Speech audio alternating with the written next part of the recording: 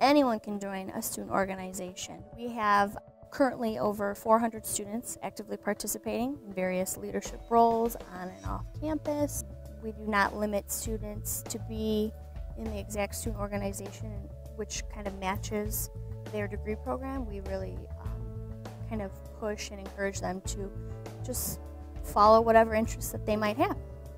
We have 10 active student organizations on campus.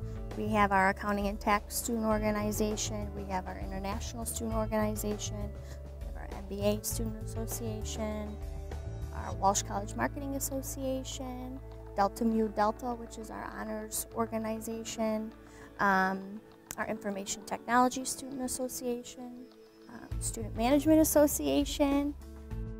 We have, monthly meetings for all of our student groups, and we have student council meetings on the first Tuesday of every month.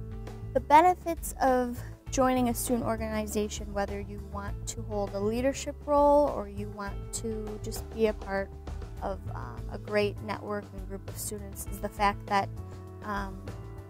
you'll be able to hone in on maybe leadership skills that you might already have but you need to improve on. For more information and to get involved with student life, you can come visit me at the Troy campus in the Alumni and Student Life office. I do tend to hold office hours at the Novi and University Center campus as well. Walsh College, where business is turning.